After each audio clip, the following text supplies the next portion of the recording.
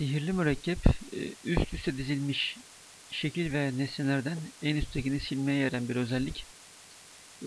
Araç çubuğunda şu şekilde gözüküyor. Bakın tıklayınca mesela buraya bir soru sorduk. Bunun altta cevabı gizli. Sadece şu üst tabakayı silmeye yarayan, alt tabakada ise herhangi bir etki etmeyen bir özellik. Şimdi bunun nasıl oluştuğunu göstereceğim. Nasıl kullanıldığını.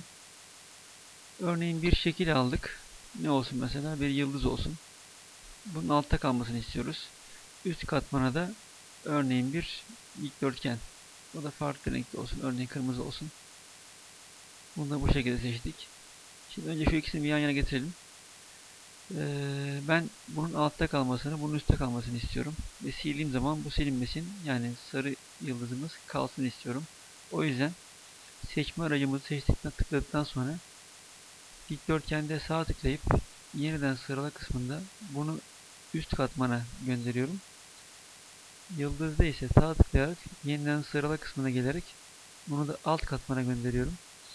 Daha sonra bu şekilde bunun üzerine getirdiğimizde ve sihirli mürekkebi aldığımızda bakın sildiğimizde görüyorsunuz sadece üstteki dikdörtgeni siliyor. Alttaki yıldızımız aynen duruyor.